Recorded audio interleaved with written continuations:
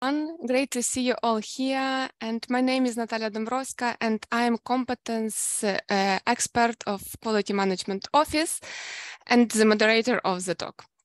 We are opening Quality Management Week with the first topic about I say essential project for Ukraine and how the IT sphere and tech solutions are helping volunteering organizations. Quality which leads us to freedom. Before we start the conversation, I would want to announce the ground rules. For employees in Ukraine, please take care of yourself and follow to the shelter in case of air alarm. Stay muted and be aware of background noise. Be responsible for your full participation during the session.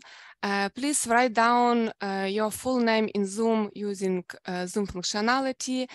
Be active. We are going to have time for Q&A in the end of the session. Meanwhile, you are welcome to put comments into the chat.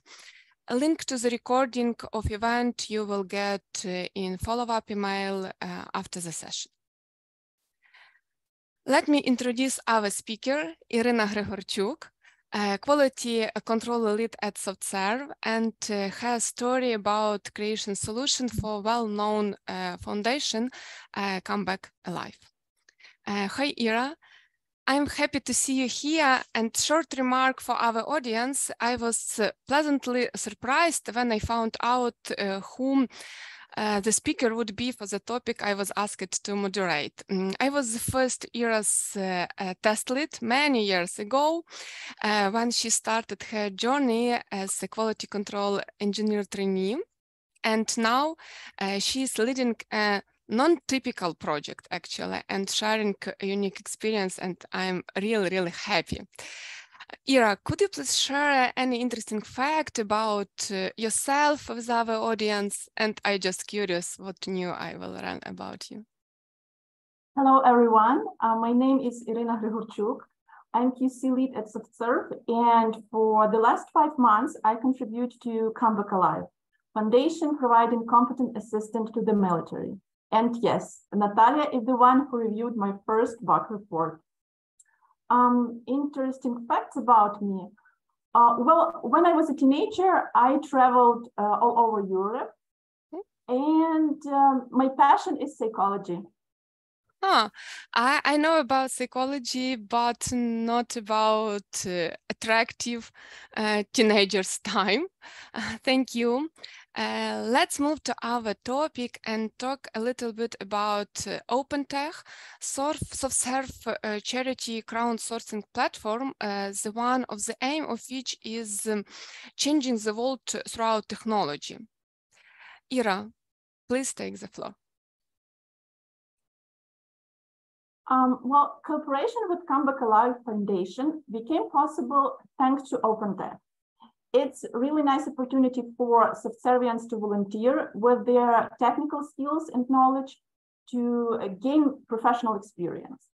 It brings people together, it promotes personal growth and self-esteem. We have some statistical data for the last 3 years. It's more than 400 volunteers and 50 projects.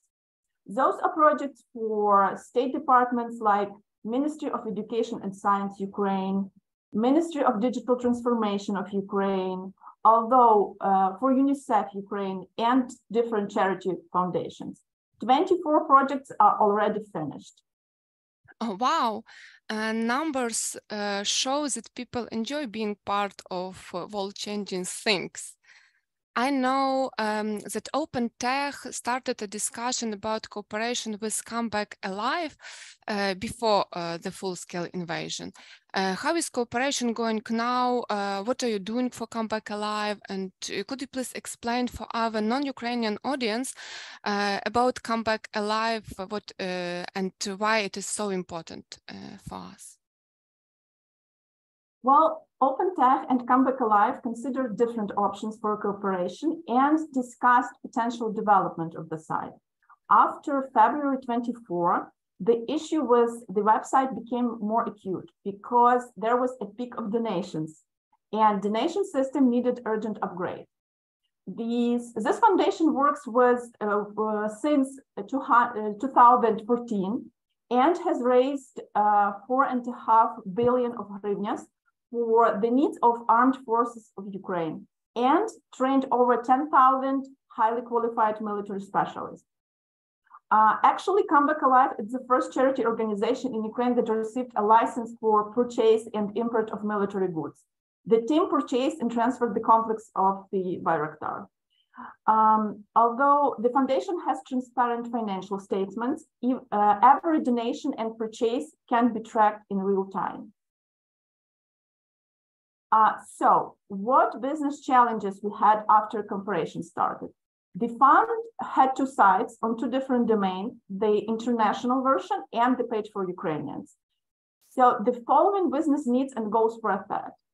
First, merge two websites into one with clear division of newsfeed and information about fund itself.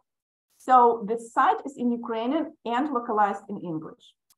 Second, urgent need for convenient donation system with the possibility to donate both one time and with monthly subscription.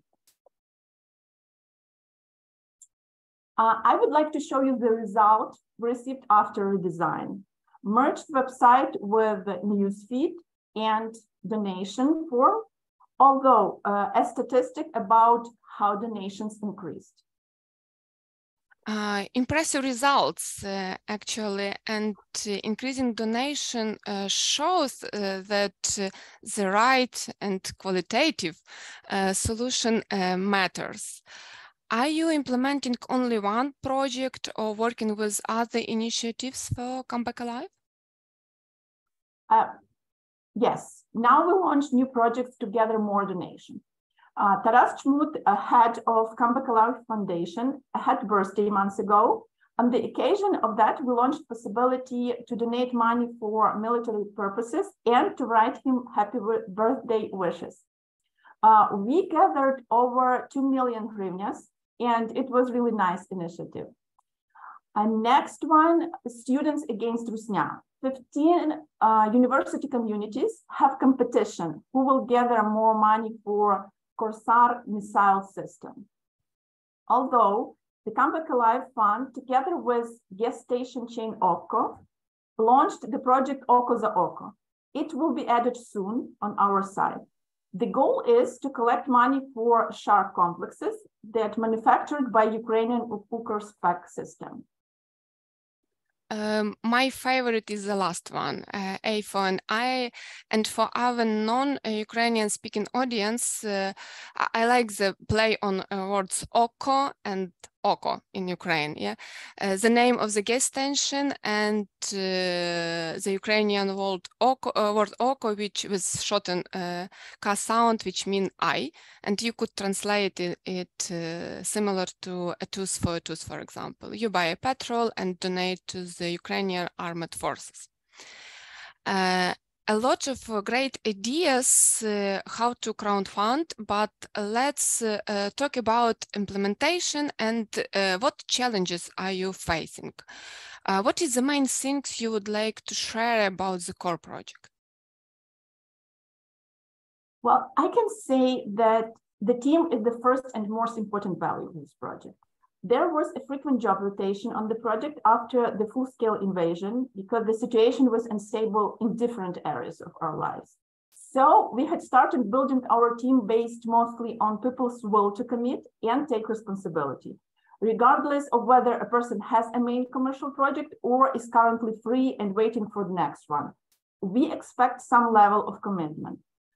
We organize something like a motivational conversation with everyone who joins. It looks like an interview. It's about their and our expectations. Of course, circumstances can change or the associate can refuse at any moment. But what is important is one's own desire to join and help. If you have it, we welcome new person to the team. It was a successful experiment and worked even better than we expected. Although it's very important to have a ramp-up plan, to ease the onboarding process because level of involvement is different load and availability of teammates. I try to delegate to the teammates onboarding of newbies So they will have more experience with assistance and supporting team members. Starting the volunteer project gave us next insights. We are used to build project teams based on business requirements, budgets, and approval from the client. And this approach sits deep inside our heads. But for volunteer project, we can add people to the team when there is a need based on planning and teammates' load on the main commercial projects.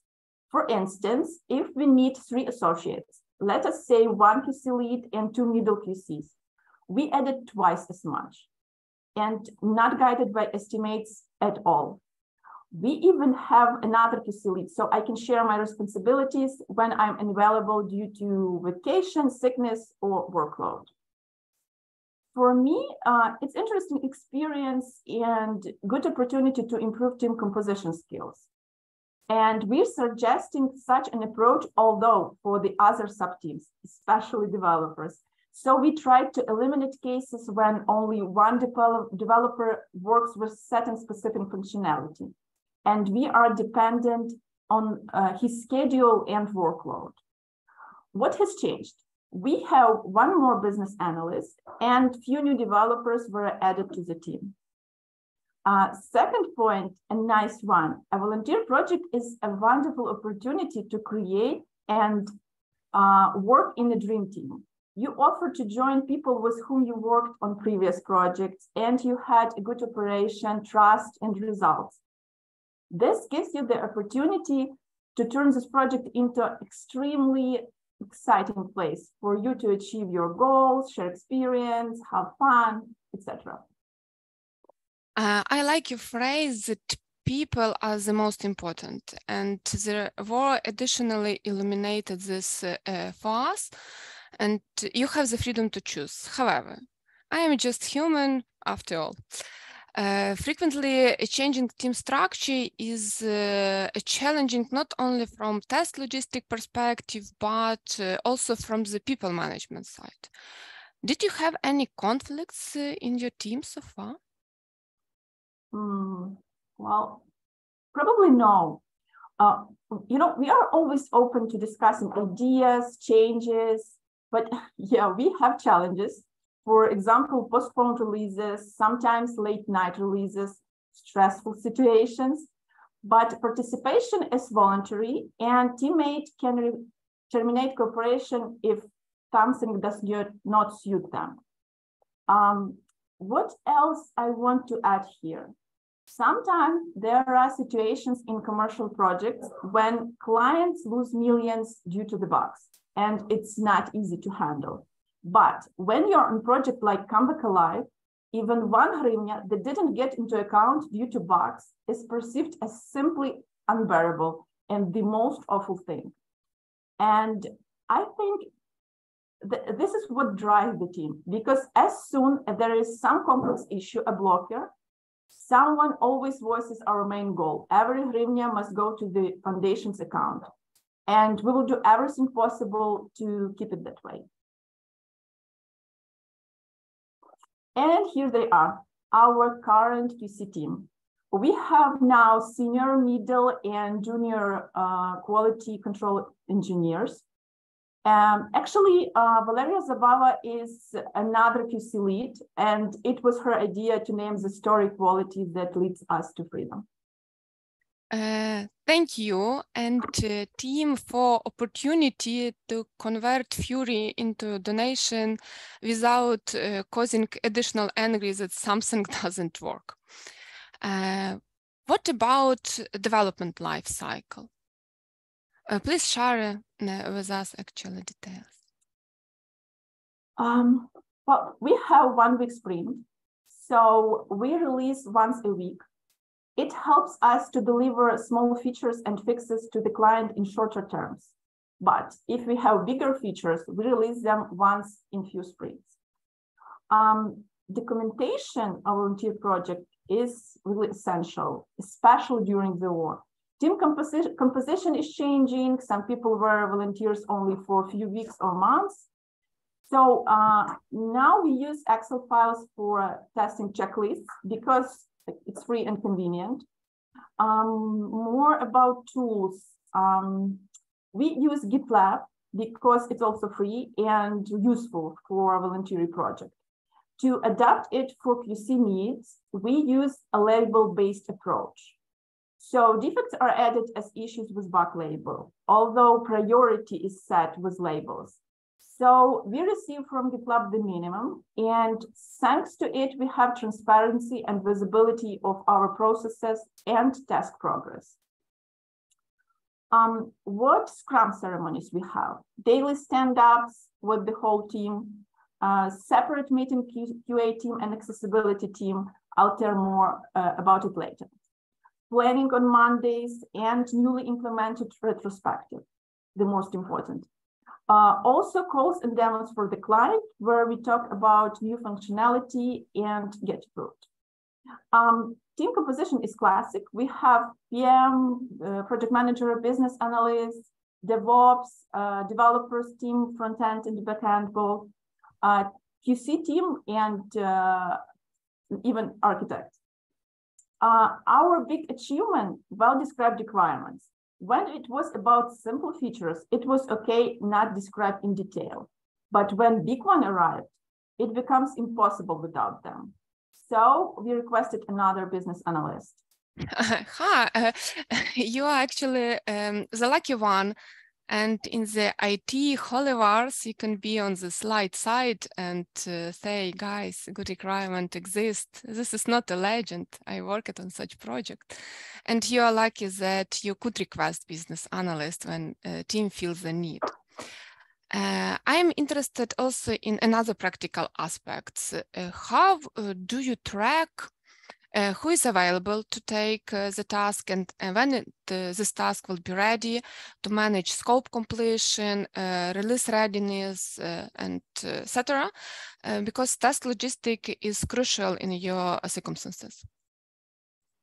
When one starts working on a commercial project, he or she continues to volunteer, except for the cases when there's a big workload on the main commercial project.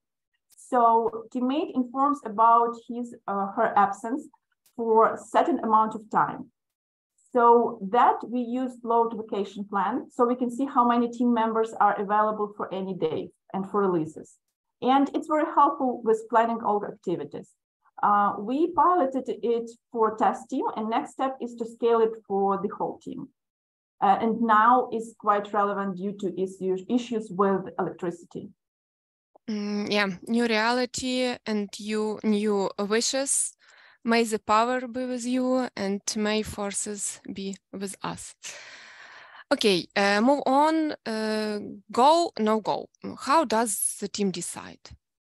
Well, QC lead and business analysts decide go, no go, with factors to consider. MVP is working, no critical major bugs. The most critical thing is the possibility to donate. QC lead pay attention to the quality and business analysts to clients' priorities. If we need feature ASAP because of business need, we release it and then plan hot fixes. Different load and availability of the team due to main commercial projects. It sounds for me even worse than working with different time zones. What do your release and deploy process look like? How do you survive, actually? First, we analyze what is prioritized and ready for release. Then we compile a list of tasks that have been retested and will go on. We perform regression testing, depends on the scope and complexity of the functionality. Then testing on production and hot fixing. I'm personally responsible for the donation system. We don't have schedules because we are dependent on developers' load. So we have developers that are responsible for releases together with DevOps. And the QC team agrees on who will support the release because we need at least 3 people. This volunteering project gives you a chance to work with a variety of roles. And one more direction is accessibility testing you mentioned previously. Team of accessibility testers was added to SoftServe in 2020, and they are providing accessibility testing as a service. Tell us about their corporation. Well, accessibility team test with screen readers that help users with visual impairment properly recognize and understand the content on a web page.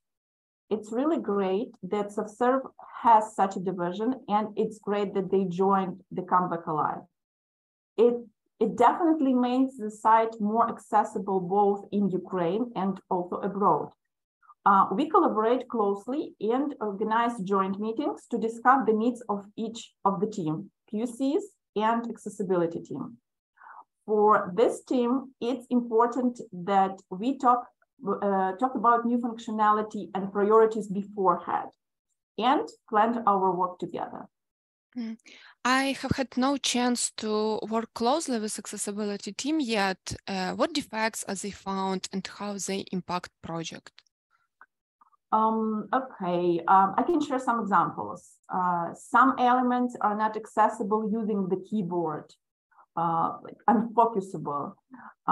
Some elements do not have screen reader names, such like button without label, although it can be poor color contrast. The link to the main content does not work, something like that. The team report box with additional accessibility label in GitLab. They are well described based on best practices. Sometimes accessibility box can even cause UX redesign. Thank you.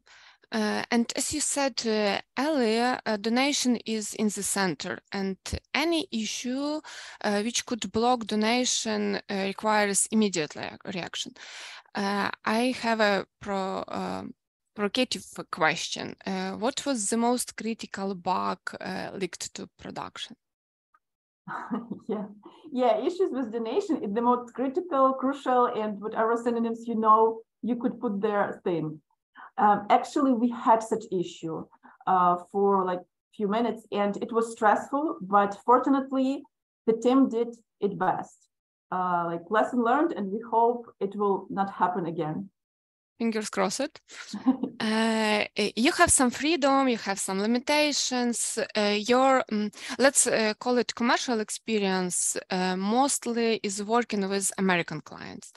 My next question, what is the difference to work with Ukrainian? Interesting fact, while I worked with an American client, I never had overtime or late night releases. But now I have it on this project because we have no schedule. What can I tell about working with Ukrainian clients? With the common goal we have now, cooperation is nice and effective. They really know what they want. We are working as one team with no barriers, neither verbal, because we talk on the same language, nor mental, because we are really united by a common goal and purpose. But yeah, as usual, there are additional challenges in working with clients who do not have software development experience, or this experience is limited, like working with a single developer, not a team. Okay, more about challenges. The software development process should have an estimation. From the customer side, there's simply a deadline. For instance, we need it in a week, but we all know the whole week might be needed for investigation or searching for a solution. Sometimes deadlines can't be feasible. So yeah, good software like wine takes time. What else? In the first days of full-scale war, applications MVPs were developed in 1-2 days, like incredible, which in my opinion also affect the perception of clients as how quickly software can be delivered. If I may add here, it was the time when whole country put all efforts and started sprint, but after we realized that it will be the marathon. Yeah, exactly. Although the client had a hard time accepting the rapid job rotation on the project, but we have currently closed this issue by stabilizing the team of those who want to volunteer regardless of the presence. Guys, please mute. We heard noise. Thank you. Ira, please continue. Yes, we have currently closed this issue by stabilizing the team of those who want to volunteer regardless of the presence of commercial project as well as other circumstances. We also received questions like, why developers team work on non-priority tasks while have deadlines for others? But available developers specialize in certain technologies and areas. And this is one more specific thing of the volunteer project, that we try to utilize available resources and expertise for another features as much efficient as we can. So as you see, the story backlog for volunteer project is very important because we have no fixed effective man hours a day. To sum up, for you personally, what does work on the Comeback Alive project mean and how it affects you? Some insights maybe you have.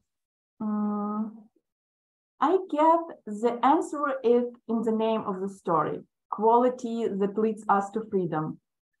First, for me, it's completing the need to be useful during the war. With this clear and powerful purpose, I'm really happy to be a part of this project and realize that freedom is closer with every minute. And the second one, the freedom to build a project that you want with a dream team, to experiment with the different approaches. I recommend participating in such projects. I really recommend participating in such projects because you invest your time, but receive a unique experience which sometimes you can't gain on commercial projects. Thank you, and hope this expertise, new expertise and experience will help you in the future in commercial projects as well, because you have a field to play, let's say in this way. And from bottom of my heart, thanks a million to you, to team, to OpenTech for those inputs that lead us to freedom. Thank you, Ira. And now it is a Q&A part. So let me check my chat, and it is time actually start. If you have any question, to put them into the chat. And as I see, let me check. Chat is empty without question. Guys, be active. If you have any, please put. And while our audience thinking, Ira, I have a question. How actually people could join the OpenTech or your project, for example, what they need to do? Actually, we have only one limitation, and it's the possibility, this possibility is open for SoftServe associates due to security aspects. So only one. Okay, who are interested, you could just open OpenTech site and going through the menu, and actually I put this into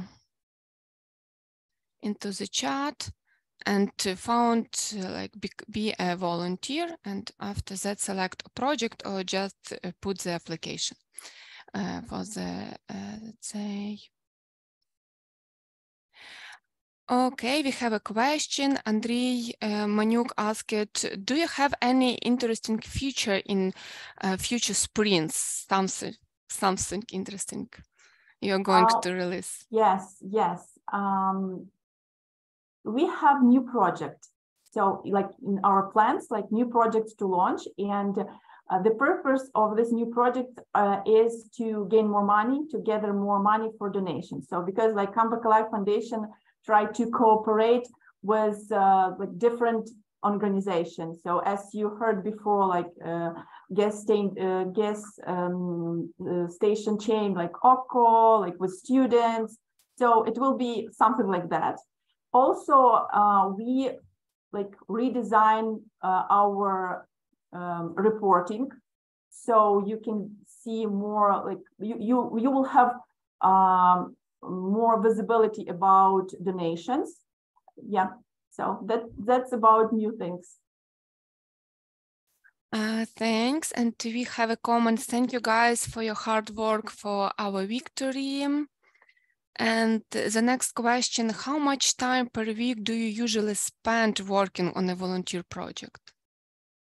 I think it depends. And it depends on how complicated features we have like this week. And also it depends on availability of other team members.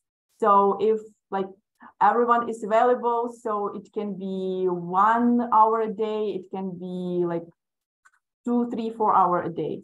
But sometimes if it's complicated feature and we have release, we have like regression tested, it can be like even more than 4 hours a day.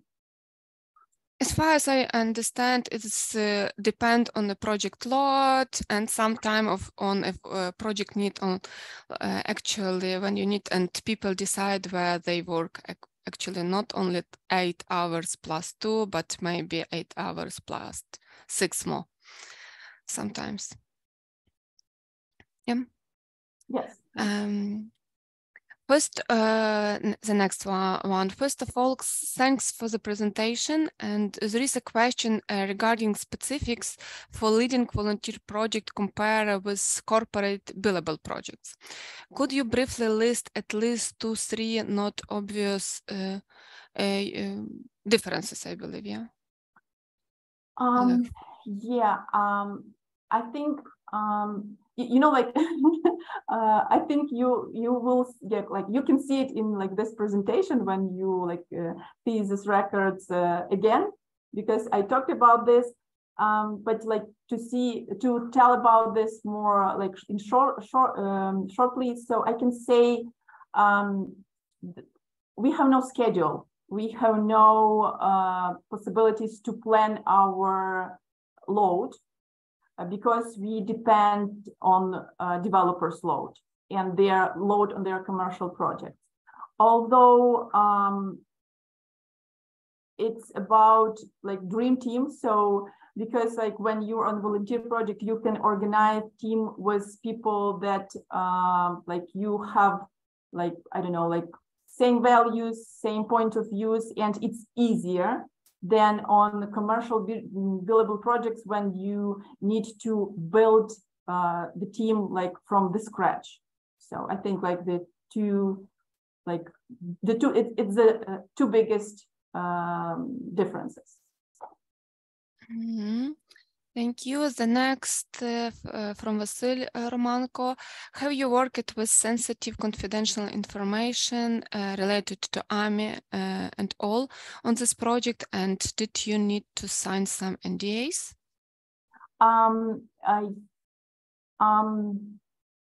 What can I say?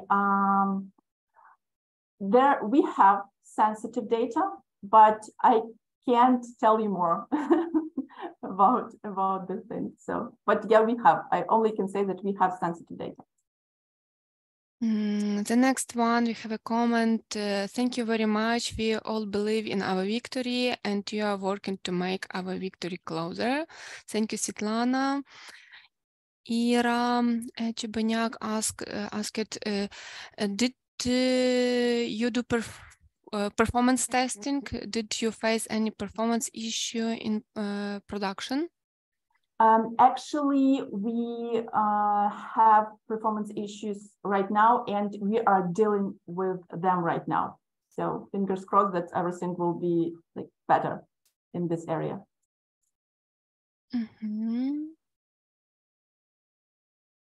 Yes, we still have a time for questions, so put them into the chat if you have any. And meanwhile, we are waiting. I would like to announce our next evening event at 5 p.m. EST time. My colleague, Iryna Kanibolotska, is presenting topic, You are software tester, what's next? It is an external event, so you are all welcome to join this event.